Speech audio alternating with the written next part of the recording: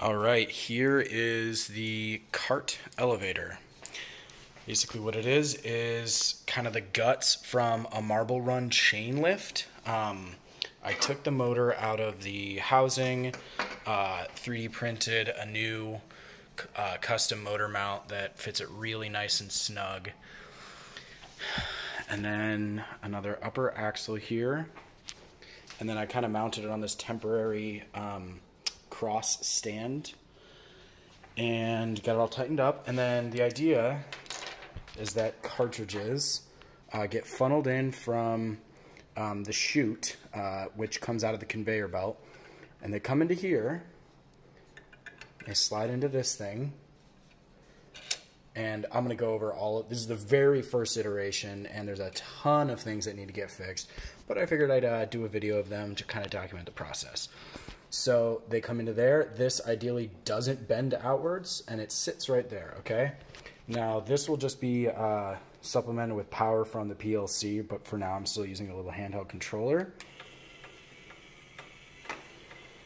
And then we'll have a bunch more of these little custom lift things.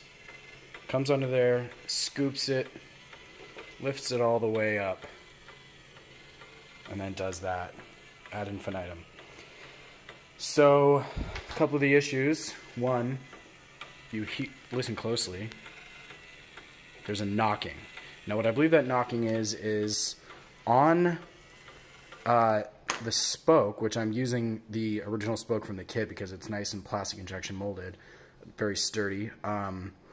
There's a square hole in there and a round axle. And I believe that the sound is the square hole essentially knocking and settling over every time it comes over center onto the round axle. So I'm going to create a square to round adapter to make that axle hole round. That should eliminate the knocking, and I think there's a lot of additional friction because of that. Another issue is that this alignment is really sensitive. So I had to play with these screws locking it into the 2020 aluminum extrusion to kind of get this distance really nice so that the cart lift little scoops perfectly come up in between the slot without hitting, because if it nicks even a little bit, it loads it up like a spring and goes boing and kind of like shoots the cartridge out, which is bad, obviously. Another issue, which is one that I kind of briefly demonstrated, is this, where it bends these outwards. I just made these walls too thin, so I'll thicken those up. Oh, crap. Another issue is that sometimes these tips are thin enough that they fit right through the end stop of the, I'm calling this the lift cue, just like that. And it works, only if there's one in the chute though, and I'll show you what I mean by that. Basically, if there's another one backed up behind it, it pushes it hard enough to lift it up.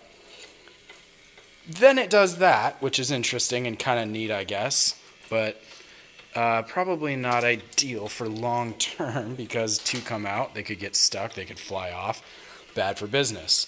So I'm going to play with the distance of this end stop, maybe just assume that all of them are going to come down and go through it like that, and then see if ones that go backwards against it, even though they're like way back here, are, you know, still have kind of the necessary distance to get you know, enough of the scoop underneath it to lift it up properly. Might have to extend this, the scoop length. And then basically I'll print like 20 or 30 of these and space them much more regularly all over the chain here. And these are just little 3D printed parts that snap on.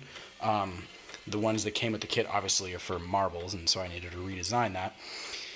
So yeah, pretty cool though. Little proof of concept. Now I just need to do the fixing of the problems and then retest and just chase down problems until there are no problems. Yeah.